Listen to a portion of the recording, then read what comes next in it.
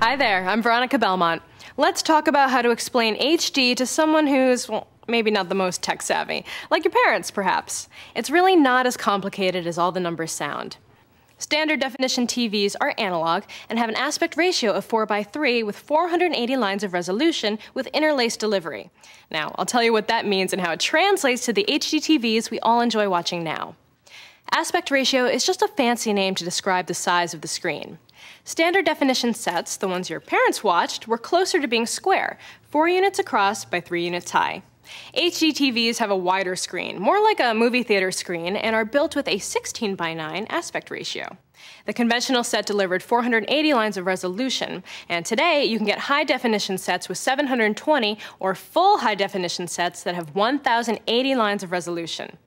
720 lines of resolution is great for smaller-sized HD TVs, like 32 inches and below. For larger sets, you're going to get the best picture with 1080p.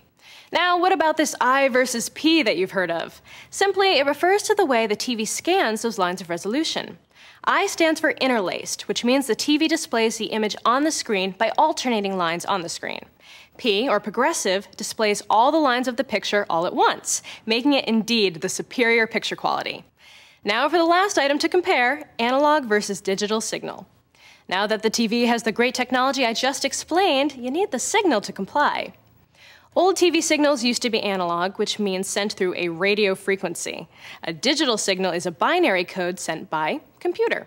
That's a pretty simplified way to explain a complicated process, but what you want to know is that signals are now sent digitally, which makes clear high definition possible.